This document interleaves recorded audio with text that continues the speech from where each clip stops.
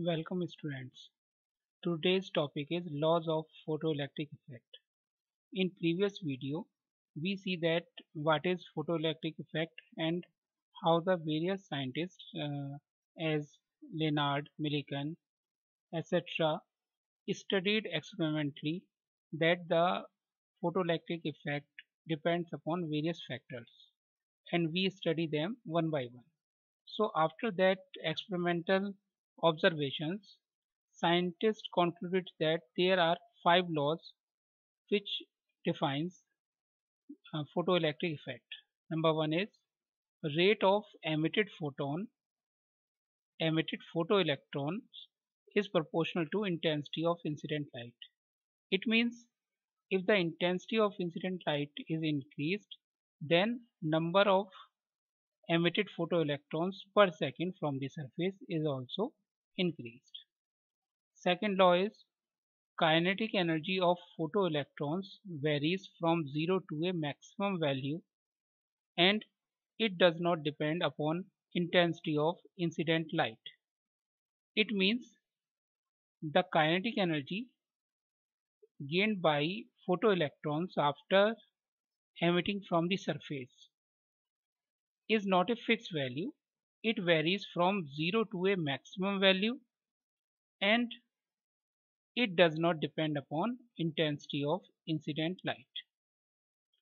Third law is maximum kinetic energy of photoelectrons depend upon frequency of incident light.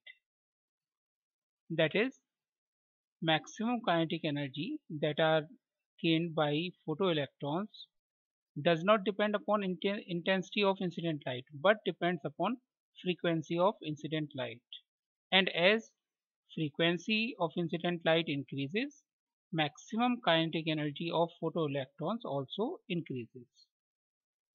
Now the fourth law from the experimental observations is no photoelectron can emit until the frequency of incident light is less than a certain value, that is called threshold frequency and denoted by nu naught.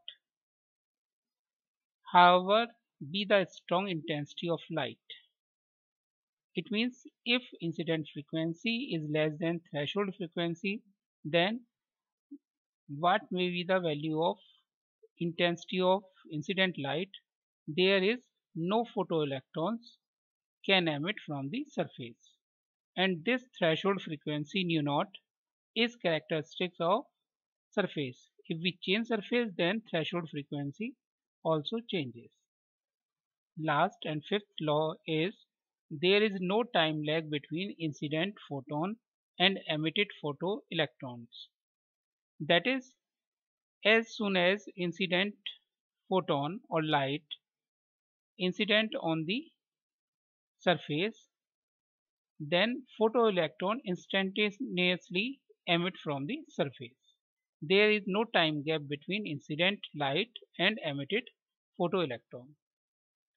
So these are the five laws which are obeyed by the photoelectric effect in all circumstances.